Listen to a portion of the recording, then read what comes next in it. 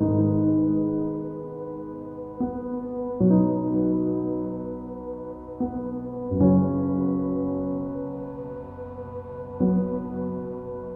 thinking about Christmas this morning, and specifically I'm thinking about Christmas cards. You know how it is these days that most of the cards you get are the kind that are like postcards with family pictures on them. You know, that's really all the thing these days.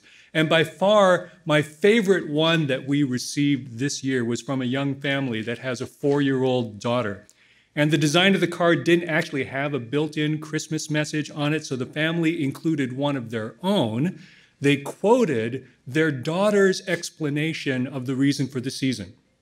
And I quote, "Christmas," she said, "is about Jesus and loving other people. Like, if they fall down, you don't laugh at them, you help them get back up."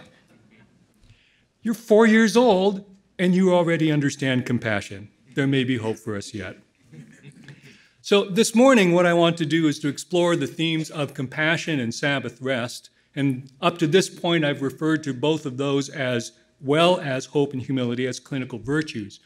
Perhaps more accurately and a little less conveniently, we should say that hope, humility, and compassion are the clinical virtues, but Sabbath rest is a spiritual practice that actually supports them. So in outline, what we're going to do today is return to the theme of poverty of spirit briefly as an entry point into considering the role of compassion in the life and ministry of Jesus Christ. We will then look at compassion as a clinical virtue, as well as the flip side, compassion fatigue. And then the problems of burnout and compassion fatigue in the literature have led many to say how important self-care is. And what I want to do this morning is to suggest Sabbath rest as a theological complement to what we read about self-care in the clinical literature.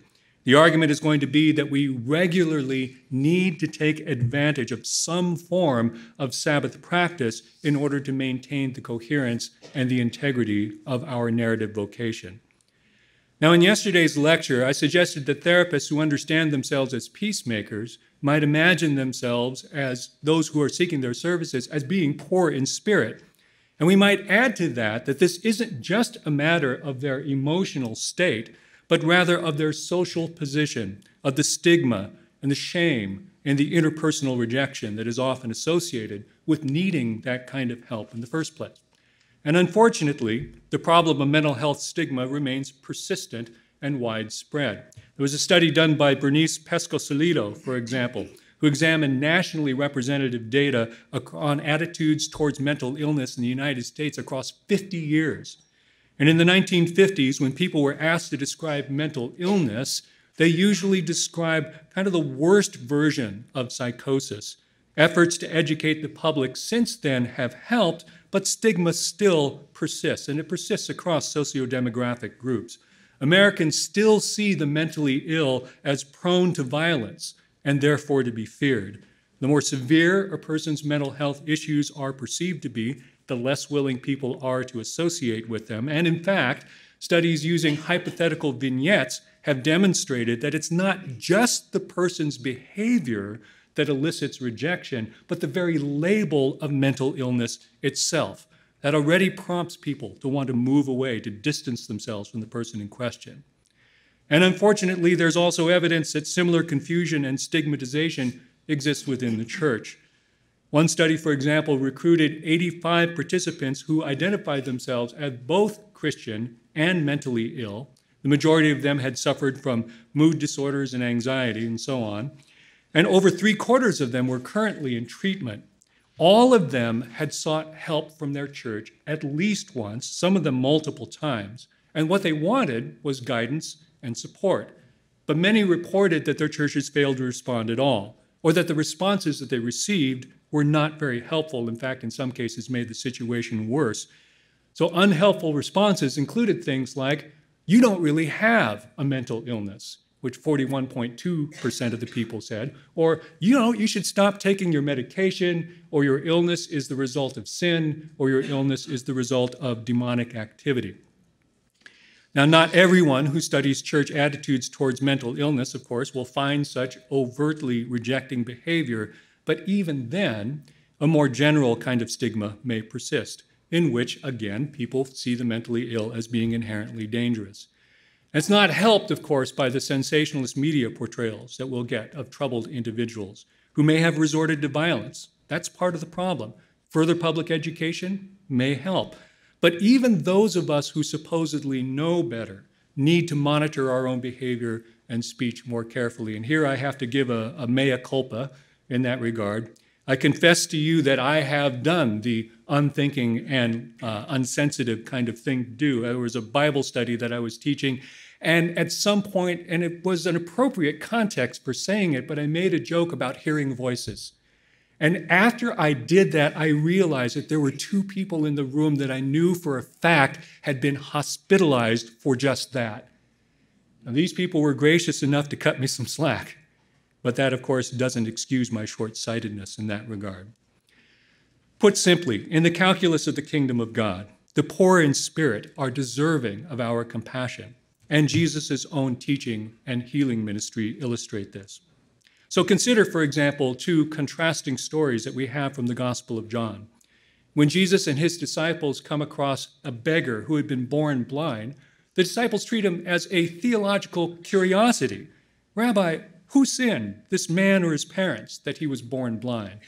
I know you probably hate it when somebody talks about you and you're sitting right there, right? That's what they're doing. Jesus sees this as an opportunity to demonstrate the power of God and what it means to be the light of the world. And so he heals the man, and the man later stands up courageously to the interrogation of the Pharisees, and he becomes a disciple of Jesus. Now contrast that then with an earlier miracle in which Jesus heals a man who had been lame for nearly 40 years.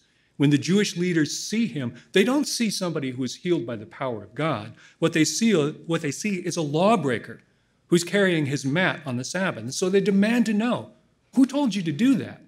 But the man, of course, doesn't know who it was because Jesus had disappeared into the crowd. And later, when Jesus actually finds him and tells him to stop sinning, what the man does is he runs immediately to the Jewish authorities and tells them, it was Jesus who made me well, right? And it results directly in the persecution of Jesus. So in neither case are we told that the miracle occurred because the person actually asked to be healed. And both of those people found themselves unexpectedly embroiled in some kind of controversy. But their responses to Jesus are remarkably different. The blind beggar responds with gratitude and with worship, whereas the lame man, who had been made well, actually betrays the man who healed him by running to the authorities. Now, my point is that Jesus' actions were contingent neither upon receiving an appropriate request nor a properly grateful response. Rather, healing is a tangible display of Jesus' mission of compassion.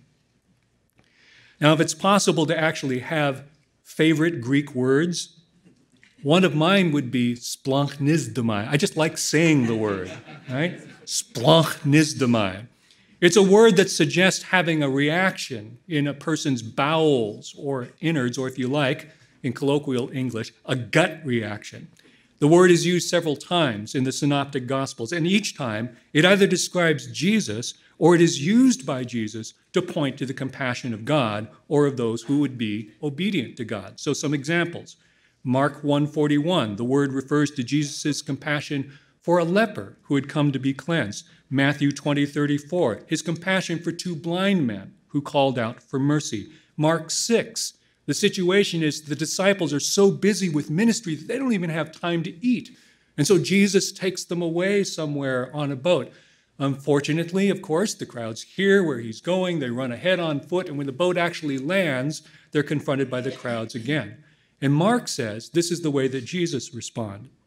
He had compassion for them because they were like sheep without a shepherd. Descriptions like that have messianic force. God's Messiah must necessarily be a man who has compassion for the downtrodden.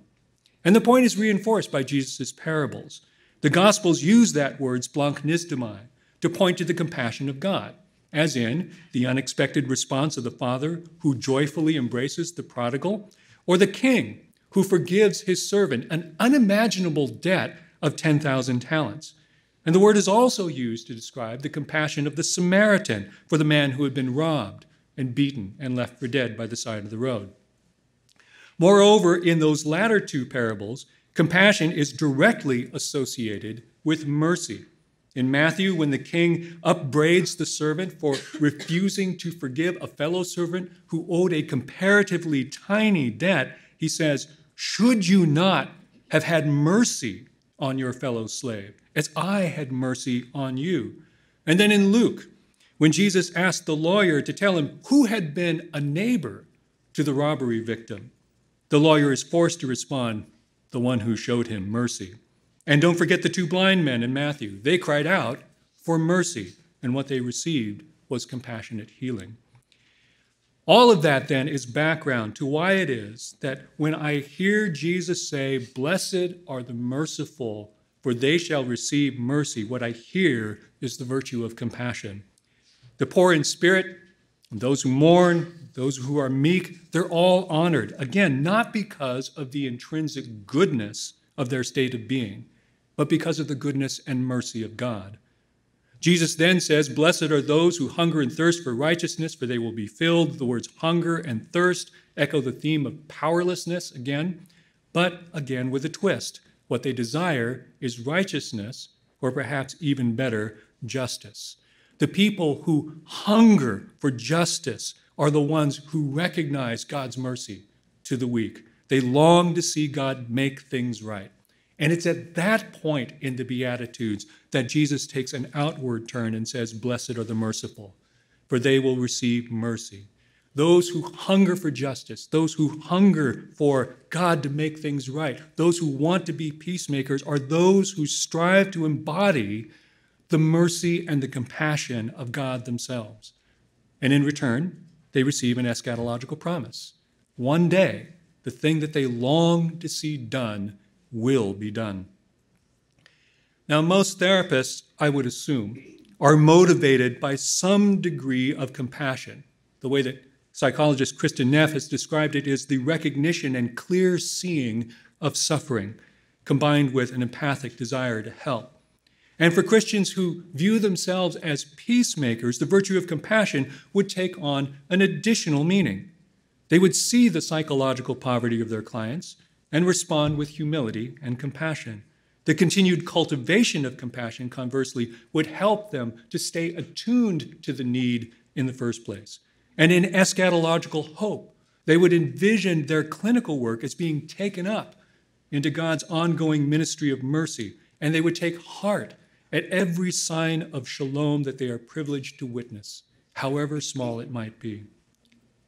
Now, therapists might also think of compassion as being expressed in the hospitality that they show to their clients by providing safe and welcoming spaces. After all, early Christians were known for their hospitality in the ancient world. They drew upon the story of Abraham, who entertained strangers and entertained them lavishly without realizing that he was actually entertaining the Lord himself. They may remember Moses speaking of a God who executes justice for the orphan and for the widow, and who commanded God's people to love the strangers, for you yourselves were strangers in Egypt. And of course, they remembered the teaching of Jesus, who declared this: "When the Son of Man comes in his glory, and all the angels with him, then he will sit on the throne of his glory. All the nations will be gathered before him, and he will separate people one from another, as a shepherd separates the sheep from the goats. And he will put the sheep at his right hand and the goats at the left. And then the king will say to those at his right hand, 'Come, you that are blessed by my Father, inherit the kingdom prepared for you from the foundation of the world. For I was hungry, and you gave me food. I was thirsty, and you gave me drink. I was a stranger, and you welcomed me. I was naked, and you gave me clothing. I was sick, and you took care of me. I was in prison, and you visited me.' And then the righteous will answer him, 'Lord, when was it that we saw you hungry and gave you food, or thirsty and gave you something to drink? And when was it that we saw you a stranger and welcomed you, or naked and gave you clothing? And when was it that we saw you sick or in prison and visited you?' And the king will answer them, 'Truly I tell you, just as you did it to one of the least of these who are members of my family, you did it to me.'" Those who are blessed by the king are those who welcome strangers, who offered compassion and hospitality to the least of these without knowing that they were ministering by proxy to the king himself. And they did it because it was the right thing to do, not because they were expecting to be rewarded. So what might a clinical embodiment of hospitality actually look like? One suggestion, of course, would be to consider the physical space in which therapy occurs. Is it warm and welcoming, or is it filled with symbols of the therapist's power? But hospitality is also about the quality of the therapeutic relationship itself. A judicious use of self-disclosure, for example, can be an act of hospitality. It's a way of welcoming someone into the messiness of our own lives without having to tidy up the living room first. Now, none of this is meant to suggest that it's a simple matter to maintain a consistently compassionate or hospitable stance. Because those who study stress and trauma frequently refer to the experience of what's known as compassion fatigue. As Charles Figley explains it, the very act of being compassionate and empathic extracts a cost under most circumstances. In our effort to view the world from the perspective of the suffering, we suffer. The meaning of compassion is to bear suffering. Compassion fatigue, like any other kind of fatigue, reduces our capacity or our interest in bearing the suffering of others. Now, for therapists, part of the difficulty has to do with the simple fact that some clients are easier to work with than others. Some are more likable, and others can strain the patience of even the most seasoned practitioner. Jeff Kotler, for example, has painted a somewhat tongue-in-cheek composite portrait of what many therapists might consider to be the ideal client. Quote, "They are bright, vibrant, and interesting people. They're professionals. They're reasonably healthy, have no underlying personality disorder, and present symptomatology that is easy to treat. They are highly motivated to change, yet are patient enough to wait for results. They have a great capacity for developing insight, can tolerate ambiguity, and have a high threshold for dealing with uncertainty. They are verbally expressive, creative thinkers who present vivid material, rich in detail and symbolism. They are socially skilled and responsible. They show up on time, pay their bills promptly, and offer to pay for cancellations. They would never call therapists at home or bother us between sessions unless they had a genuine emergency. They are appropriately deferential toward and respectful of our position. They are also very grateful for our help." Many of you probably wish you had clients like that. Ironically, of course, one wonders why they need a therapist in the first place. Sort of sounds like a good self-help book would just do it, right? The reality, of course, is that our clients and our caseloads are not quite like that. Ostensibly, clients come seeking help, but their persistent behavior, both during and between sessions, often leaves therapists wondering if they want to change or are capable of changing. And some clients, in fact, seem bent on defeating their therapists, actively or passively, as if needing to demonstrate that therapy actually won't do them any good. Therapists may run the gamut of emotions working with them, from exasperation to boredom, struggling with doubts about their own competence, feeling their compassion stretched to the limit.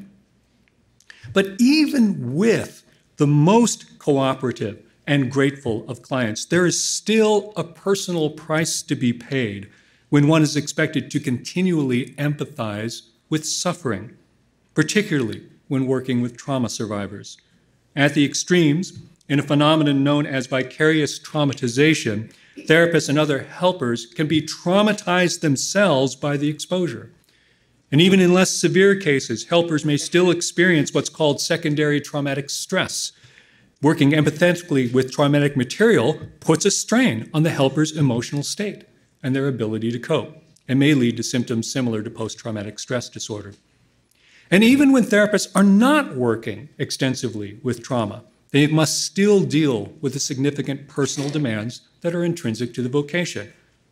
Therapists and other helping professionals are subject to burnout, a negative emotional state which can arise in virtually any work setting in which you have too much to do, too few resources, and not enough in the way of a sense of control over your situation. Therapists in one study, for example, spoke of forgetting things that needed to be done, being plagued by intrusive thoughts, losing sleep, and becoming less patient and more agitated with other people. We can think of compassion fatigue as the unfortunate combination of both burnout and secondary traumatic stress. It's a perfect storm of work characteristics that drains therapists of their ability to sustain compassion.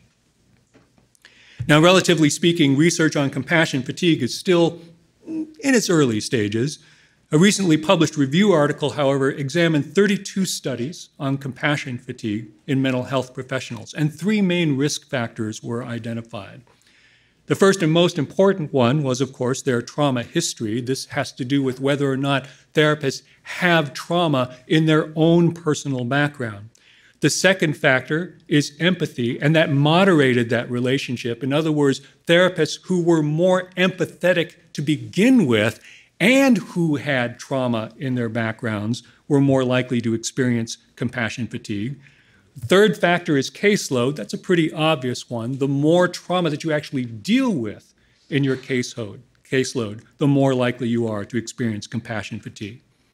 And fourth and finally, they also identified positively a possible protective factor of mindfulness, because those who have the ability to be able to non-judgmentally be aware of their own cognitions, their own mental and emotional state, have lower compassion fatigue scores. So it's with findings like that in mind that many people then emphasize how crucial self-care is for therapists, and by extension, for the well-being of anyone whom they serve. So before moving into a discussion of self-care and Sabbath, though, I want to circle back to the clinical virtues of hope and humility. Because again, our clients have been humbled by life, and they come seeking hope, which they find in part through our compassionate care.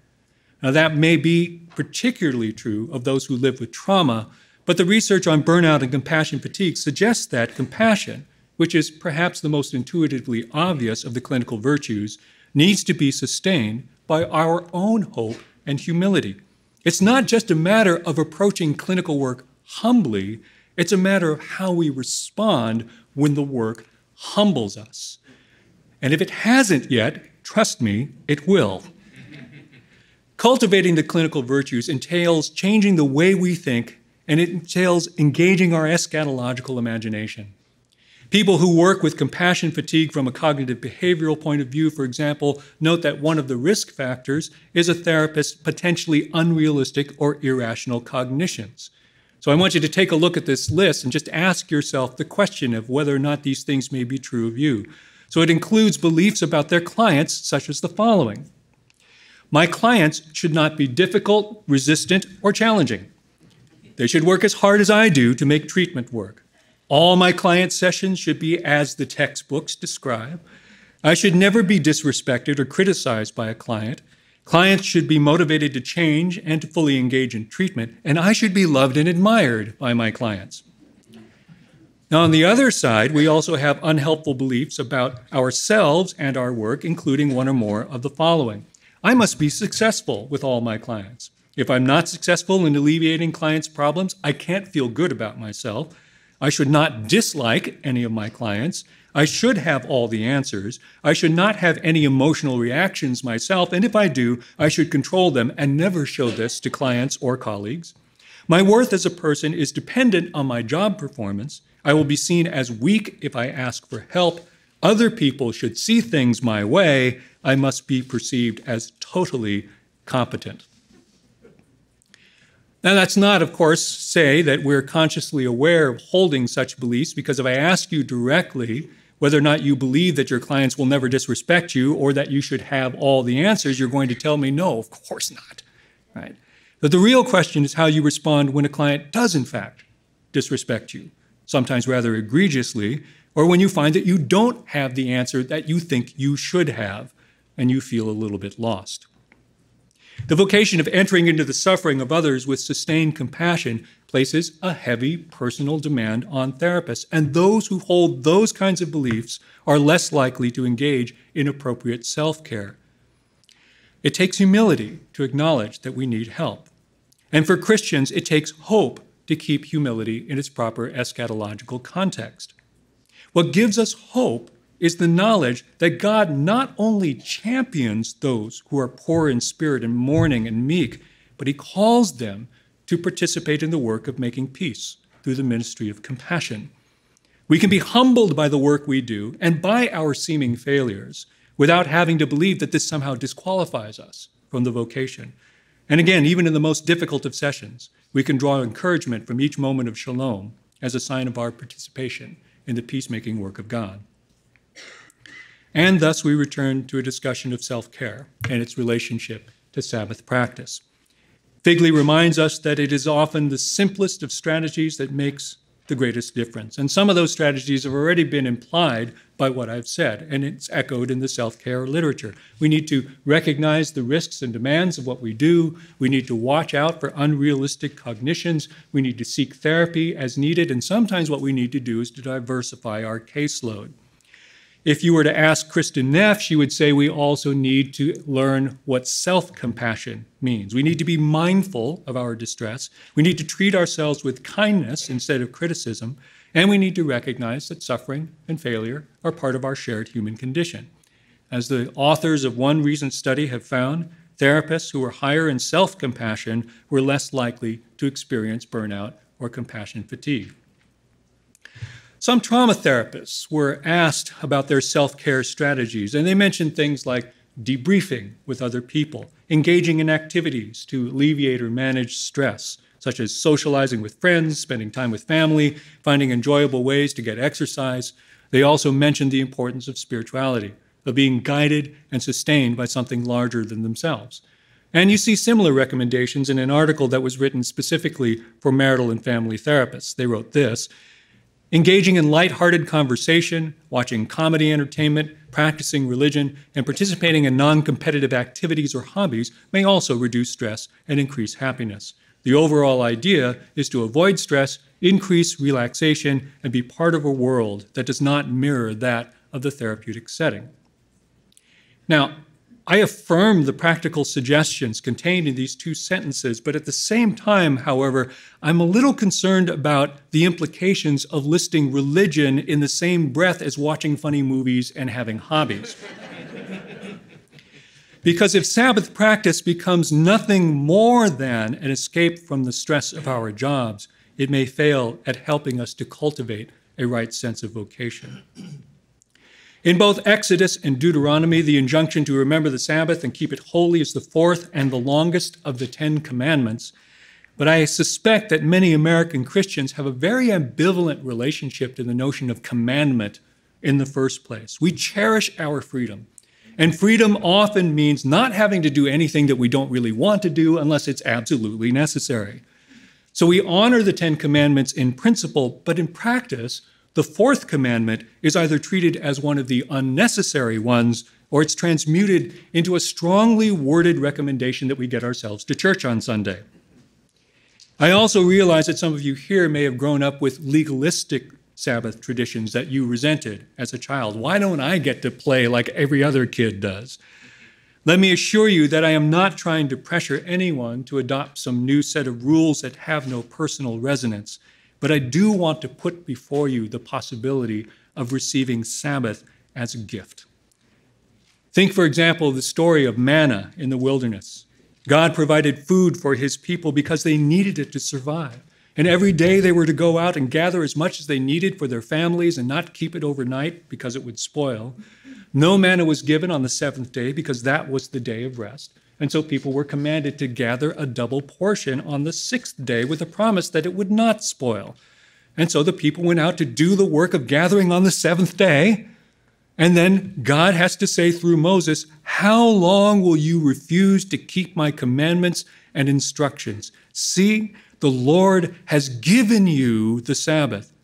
Therefore, on the sixth day, he gives you food for 2 days." So here there is both commandment and gift. The Lord gives food, and the Lord gives Sabbath rest, providing for both the physical and the spiritual well-being of his people. Commandment and gift are not incompatible when the covenant love of God is their source. Or consider, of course, the words of Jesus.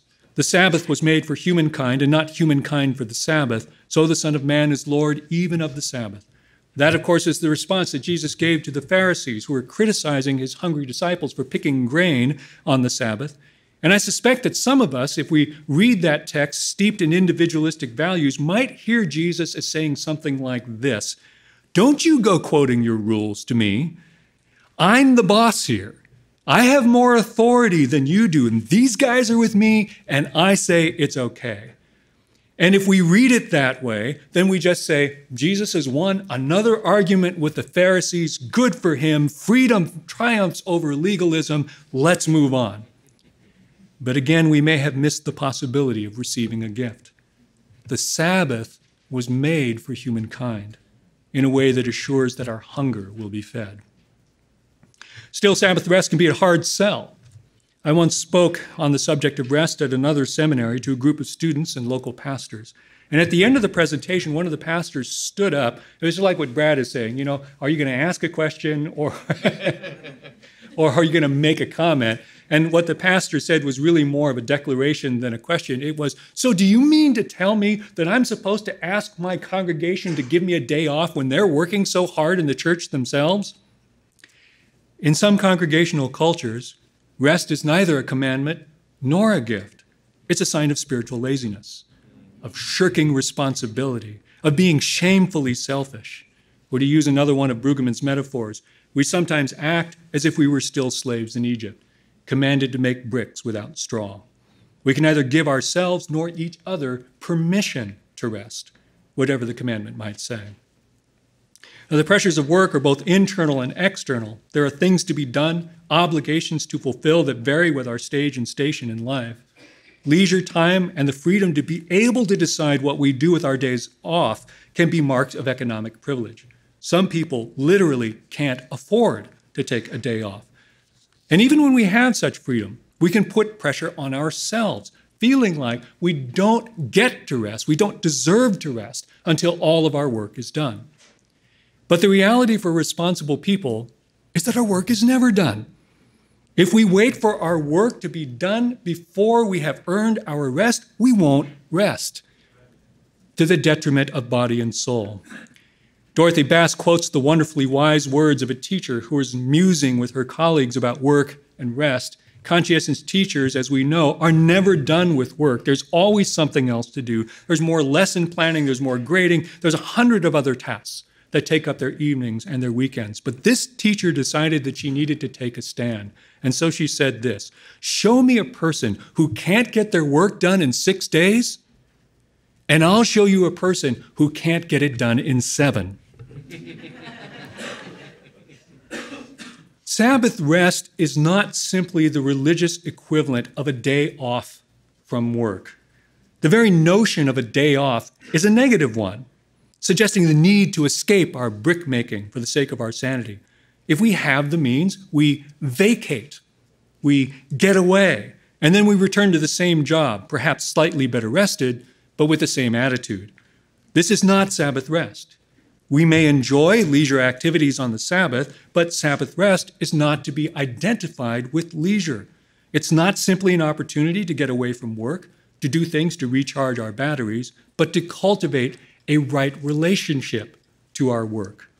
It's an opportunity to remember who we are, the beloved children of a God who blesses the poor in spirit, who feeds those who wander in the desert. We need to be secure in that identity in order to be rightly related to our work. Toward that end, Abraham Heschel insists that the Sabbath, quote, is a day in which we abandon our plebeian pursuits and reclaim our authentic state, in which we may partake of a blessedness in which we are what we are, regardless of whether we are learned or not, of whether our career is a success or a failure.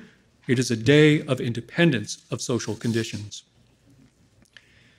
Now, to be clear, I'm not suggesting that Christian therapists ignore the advice offered in the literature on self-care, burnout, and compassion fatigue, and I'm not denigrating the value of play, relaxation, or diversion. But as Christians, we need more than just escape or distraction, more than just a day of vacation or binge watching on Netflix. Sabbath rest is not simply about forgetting work, but about remembering who God is and who we are as a consequence. We need a regular discipline that will help us to remember that our worth is not defined by our work, that our value is not measured by our productivity. And this, I fear, is an occupational hazard for working professionals. I was thinking about this recently while teaching my way through the Gospel of John on Sunday mornings. Jesus has just washed his disciples' feet, and he's bidding them farewell. He's trying to prepare them for what's coming next. And he promises not to leave them as orphans, and he promises to give them the Holy Spirit. And then he proclaims the last of the great I am sayings in the Gospel of John. I am the true vine, and my Father is the vine grower. He removes every branch in me that bears no fruit. Every branch that bears fruit he prunes to make it bear more fruit. You have already been cleansed by the word that I have spoken to you. Abide in me as I abide in you. Just as the branch cannot bear fruit by itself unless it abides in the vine, neither can you unless you abide in me. I am the vine, you are the branches. Those who abide in me and I in them bear much fruit, because apart from me you can do nothing. Whoever does not abide in me is thrown away like a branch that withers. Such branches are gathered, thrown in the fire, and burned. If you abide in me and my words abide in you, ask for whatever you wish, and it will be done for you. My Father is glorified by this, that you bear much fruit and become my disciples. As the Father has loved me, so I have loved you. Abide in my love. If you keep my commandments, you will abide in my love, just as I have kept my Father's commandments and abide in his love. I have said these things to you so that my joy may be in you and that your joy may be complete. Drawing upon Old Testament imagery, Jesus is the true vine because he is the true embodiment of all that the people of God had always been meant to be. Now, there is a legitimate element of warning in what Jesus says. Some branches may be cut away and thrown into the fire because of their lack of proper fruit. Now, perhaps that's why that pastor was so upset with me for suggesting that people in ministry need to honor the commandment to rest. Aren't we always supposed to be about the business of producing fruit? Who wants to be chopped off and burned? But Jesus is trying to comfort his disciples, not threaten them. He's promising a continuing relationship with them, a relationship of love and joy. And though it is true that Jesus wants them to bear fruit, he does not actually command them to do so. He commands them instead to abide in him and in his love, even as he promises to abide in them. They are branches. Their very life draws upon the vine. So he's not saying, if you don't bear fruit, you'll be thrown on the fire. What he's saying is, if you don't abide, you will wither, and then what use will you be? That's not a threat, but it is a warning, and it's on the order of telling someone, if you don't eat, you're gonna die. So much of my professional life and consciousness, and probably yours as well, is about productivity. As a teacher, I'm always working on the next lecture, the next Bible lesson, the next speaking engagement.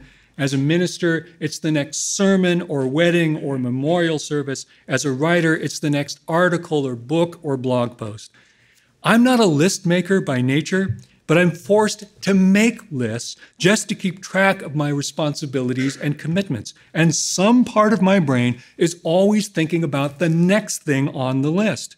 I wake up at night and start thinking about the projects I'm working on. I'm crafting sentences in my head. I'm trying to hang on to ideas that I want to remember in the morning, and I'm unable to sleep because I can't turn off my brain.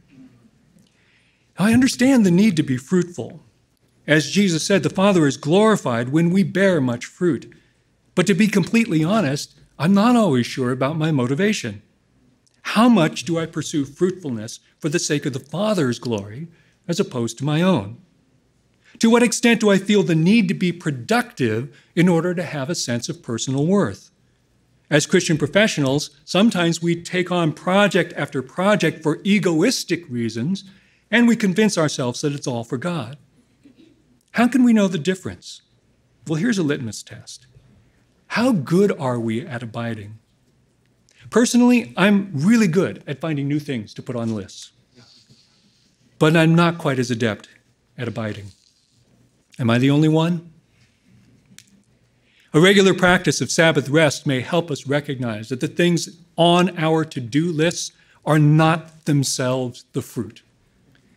At best, they are means of fruit bearing. through which we might see the spread of love and joy and, yes, peace. And if we're to enjoy the gift of Sabbath, we will need to move in two directions. The enjoyment of Sabbath rest entails both a thou shalt not and a thou shalt. Thou shalt not, of course, work, which sounds simple enough as a concept, but can be difficult to put into practice. How do you know what is and what isn't work? If you're in paid Christian ministry and regularly read and study the scripture and theology, is that work? And therefore to be avoided on the Sabbath? Those are the kinds of puzzles that we run into when we make Sabbath only a matter of behavior and not of the spirit. But therapists who teach time and stress management to their clients know that we must commit to some behavioral boundaries or nothing's going to change. So we do have to firmly and consistently say no to some things in order to say yes to others. But Sabbath rest is not guaranteed by having a don't do list. Our work activities are not the problems in themselves. The issue is our relationship to our work. To what extent have we effectively begun to worship productivity or some other form of success, to give it the allegiance that belongs only to God? Or to what extent have the rhythms and assumptions of the work week come to define how we approach life overall? Sabbath is consecrated time. But how can we experience the sacredness of time when we're accustomed to perceiving it in terms of the 50-minute billable hour? We establish boundaries, therefore, in order to define a space of freedom in which our worth is not defined by what we do. During designated Sabbath time, therefore, I try to stay away from activities that feel like personal or professional accomplishments, anything that might belong on a to-do list or contribute another line to my vita. I don't send or answer email. I try to avoid anything that draws me back into what I like to call the measured life, all the different ways in which we daily quantify how well our lives are supposedly going. I don't step on the bathroom scale. I don't wear my fitness tracker. I'm wearing it right now, but on the Sabbath I won't. I don't use apps that chart my progress in some way, and I stay off of social media because all of these link my worth in some way to measurable goals. Blessed are the slim. Blessed are the active.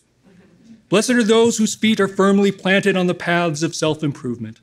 And blessed are you when people like you and follow you and post all kinds of emojis on your Facebook page. Rejoice and be glad, for in this way you know that your life matters. Do we know the extent to which our daily habits and practices, even those that are supposedly for our own benefit, draw us away from the awareness that we are deeply and truly loved by a God who champions the poor in spirit? We say no, then, in order to make room for yes. But yes to what? Well, rest, of course. By all means, take that much-needed nap. As Marva Dawn has suggested, however, Sabbath is not just about ceasing and resting, but about what she calls embracing and feasting. We embrace the truth of what we believe, and we seek to live it out. We feast on hope and the joy that comes with it. A day of rest can be more than just an escape from stress. It's an opportunity to be renewed in hope by abiding in the love of Christ. When Jesus speaks of abiding, surely he means something less like discrete behaviors and more like a disposition. And if that's so, we should ask ourselves what disciplines we might need to form such a disposition. And what I'm suggesting to you, of course, is that Sabbath is one of those disciplines. The deliberate, habitual practice of setting aside a time that is regularly consecrated to God in which we may enjoy both rest and renewal. Here's another way to think of it. Early family therapists made a great deal out of the concept of homeostasis, a term coined by physiologist Walter Cannon in the years before or the years after World War I. It refers to all the ways in which the human body automatically tries to maintain itself in a state of constancy and equilibrium.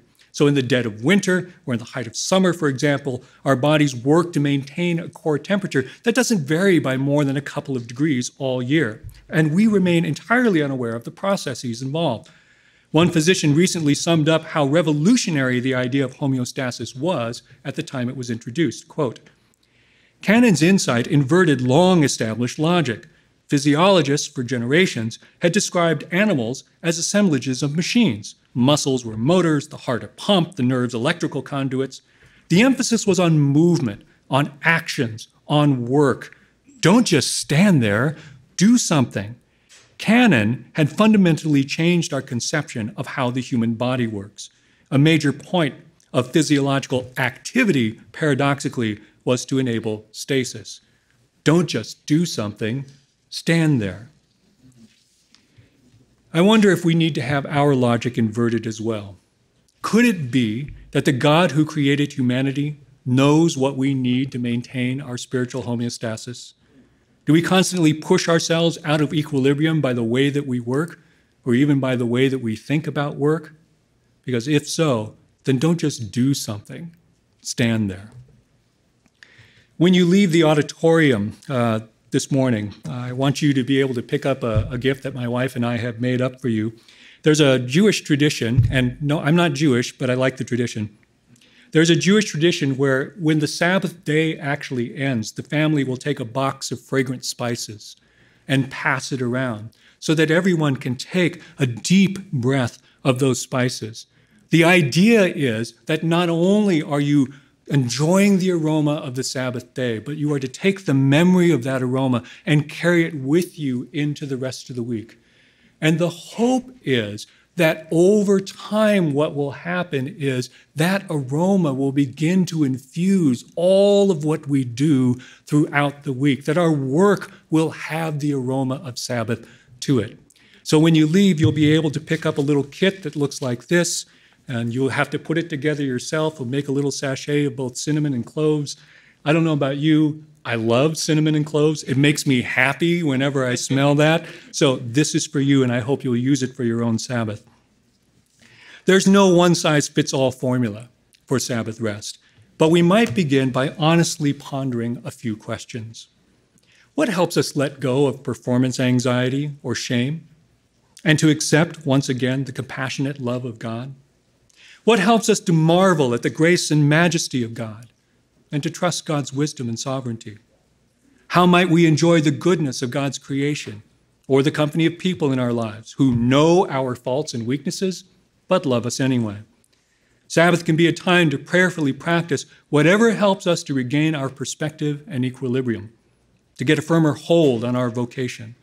Again, to quote Marva Dawn, if we become people of peace through the intentionality of our Sabbath keeping, then we will, out of that character of peacemaking, live in a way that promotes peace.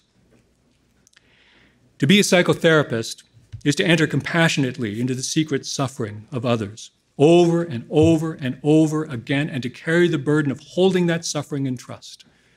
We are privy to the best and the worst of the human spirit, and we can't do such work with any degree of empathy without being affected by it. We need the hope of knowing that the healing ministry into which we have entered belongs first and foremost to God, who has already promised a new heaven and a new earth, a day in which death and sorrow and pain will be no more. That work of renewal has already begun, and we have the privilege of being part of it.